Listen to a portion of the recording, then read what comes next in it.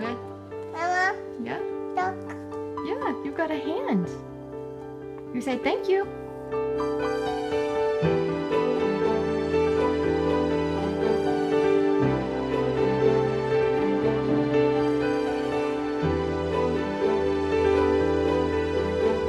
We first started looking into it as soon as we found out that we were going to be adopting Henry and that he had the limb difference, and we just wanted to know what our options were.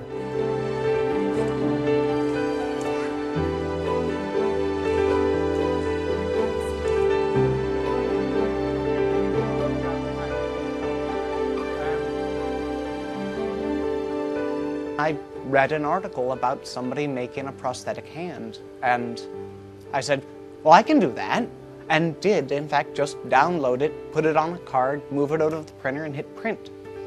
The first one didn't go on anybody, but I learned a couple of mistakes that I didn't have to make again.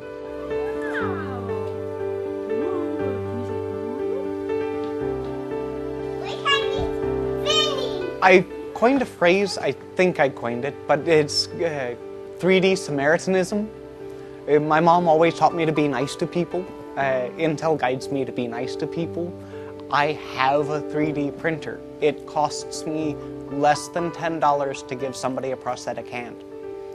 And if you can do that sort of thing, you really should. The car, you got a hand. And I think the 3D printed hands, what they're really doing is they look so cool, and so all the other kids are kind of jealous that they've got this awesome 3D printed hand, and so that kind of takes away from the stigma of having a limb difference as well, and that we wanted to provide for him too. This is the actual hand. We should see here any moment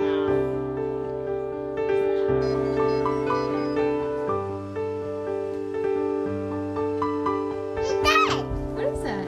We're very grateful that there's people who have the technology and people who have the expertise and that they want to volunteer and that they want to help out kids. I think that's awesome.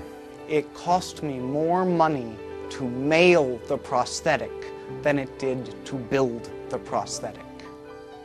And that was amazing to me. It just opens it up to so many more people.